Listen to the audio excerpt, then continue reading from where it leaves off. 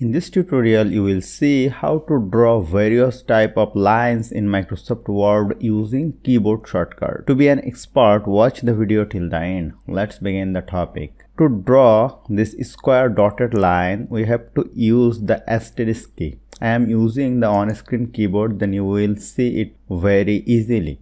Let me click on here, click on shift button and press the asterisk key 3 times and click on enter.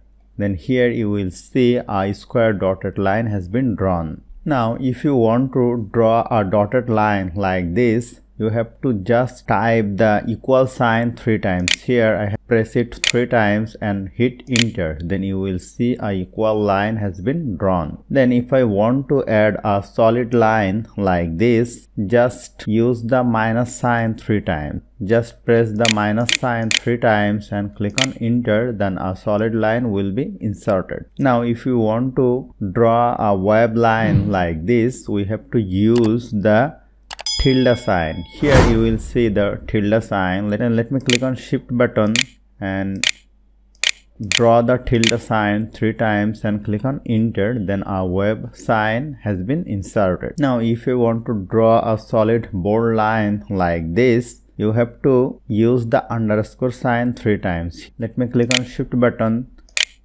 and use the underscore key 3 times and click on enter, then a solid line will be inserted. Now if you want to draw a triple line like this, you have to use the hash sign 3 times. Here I have the hash sign. Let me click on shift button,